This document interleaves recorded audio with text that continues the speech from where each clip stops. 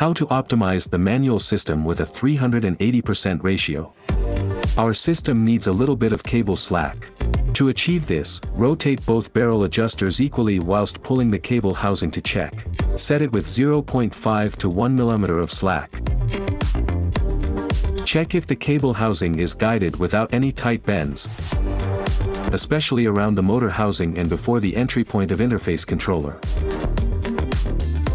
Make sure there's a small gap between the handlebar grip and the controller grip to ensure free movement. Check whether the belt or chain tension is not too high. And make sure the wheel is properly centered and correctly aligned in the frame. Check if the hub can shift its full range by rotating the controller whilst pedaling the bike. 380% ratio range hubs should shift the full rotation from one end stop to the other. Now, you're all set.